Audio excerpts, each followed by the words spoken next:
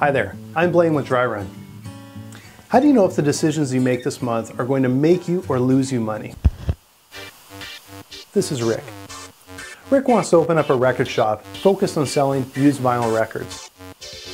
He has two locations in mind, and one is quite a bit more expensive than the other. So he has to make a decision. And the decision seems obvious. Or is it?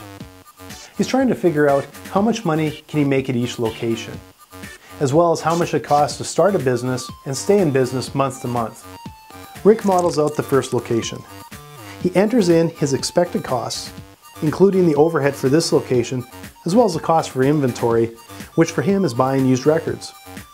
After some research and record shop stakeouts, he forecasts the number of people that he expects in his store on weekdays, weeknights, and weekends, and what his average profit will be. Rick copies this scenario and tweaks the numbers to match what he expects to happen at location 2. Suddenly he can see that location 1, the more expensive of the two, is likely to be more profitable. That's just one example. But even Rick's records could run all sorts of different scenarios that will help him understand his business, refine it, and become more profitable. I'd like to offer you Dryrun free for 30 days.